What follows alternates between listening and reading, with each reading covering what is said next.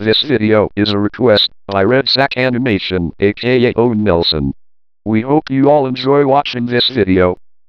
This broadcast contains coarse language and mature subject matter. Viewer discretion is advised.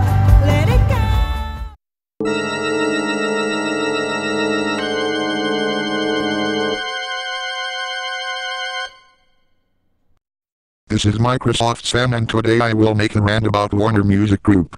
When I uploaded a vintage Liquid Box fan blade swap video on YouTube, I wanted to use a song called 20th Century Fox by The Doors. But unfortunately the audio was muted due to a copyright claimed by Warner Music Group, and it made me very mad. In order to use the song by The Doors, you need to buy the song. I think this is totally retarded. What do you think about it? Does anybody have any ideas why they would do such a thing like this? If you know why, please feel free to comment on this video. Thanks. Warner Music Group is being idiots. Please subscribe. Sometimes Warner Music Group can be a pain in the butt if you use music such as The Doors. I'm getting really mad at Warner Music Group for muting my video, because YouTube does not like the music.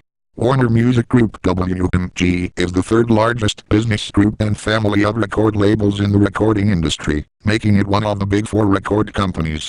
The current incarnation of the company was formed in 2004, when it was spun off by Time Warner, now Warner Media, which AT&T successfully acquired at the same time, and as a result, Time Warner no longer retains any ownership. Warner Music Group also has a music publishing arm, Warner/Chappell Music. In 2007, Warner/Chappell sent a cease and desist letter to Walter Ritter, the creator of the free program called Paralyrics, that was used to find lyrics of songs using the internet.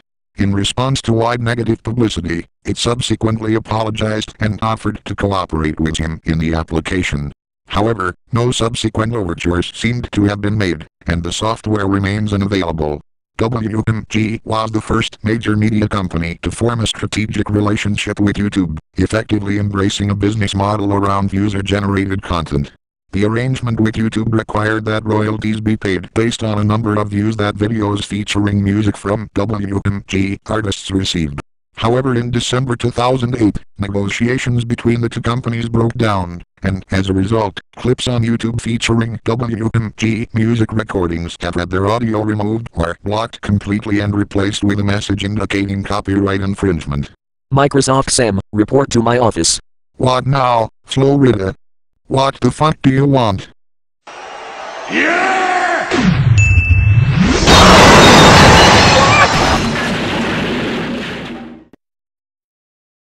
Hello, this is Mr. Richardson once again. And I want you to like, subscribe, comment, and request us some more videos. Goodbye. See you again tomorrow.